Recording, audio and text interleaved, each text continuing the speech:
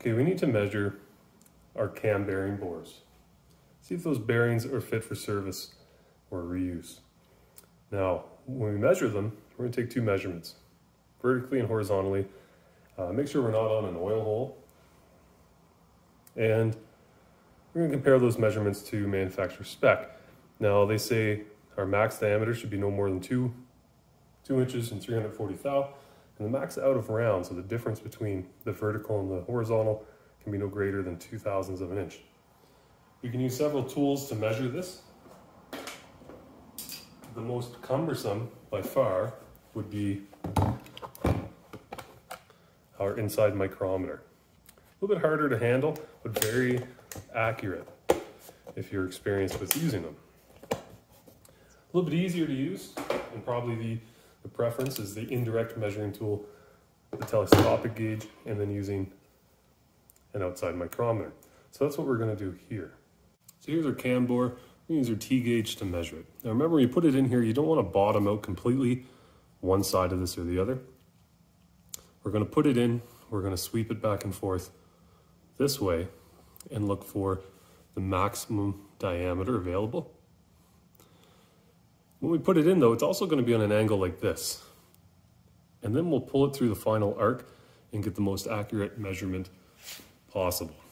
So we'll press this guy in here,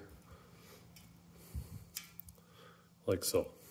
Okay, make sure we're kind of even. We have them tilted forward slightly. Kind of move it back and forth and feel where the resistance is the least as you move it back and forth. That's dead center. Tighten them up a bit, not all the way, and pull them through the arc. And that's going to compress it just a bit more and find our best measurement.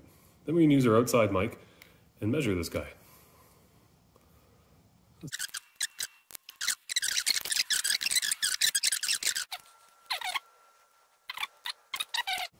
Now we can see our measurements. We had 2.327 inches and 2.330 inches on this side.